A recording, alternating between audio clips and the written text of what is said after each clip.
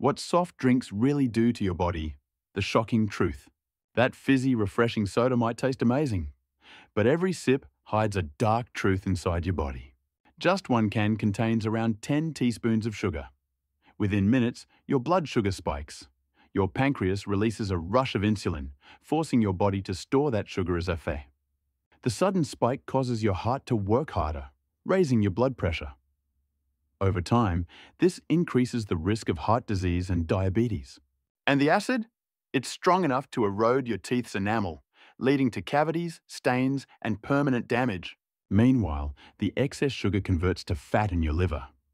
Regular soda drinkers show signs of fatty liver disease similar to heavy alcohol users. Each sip also triggers dopamine, the pleasure chemical, making soda as addictive as nicotine or caffeine. Over time, that daily can lead to obesity, insulin resistance, heart disease, and even premature aging. So the next time you're thirsty, choose water, not soda.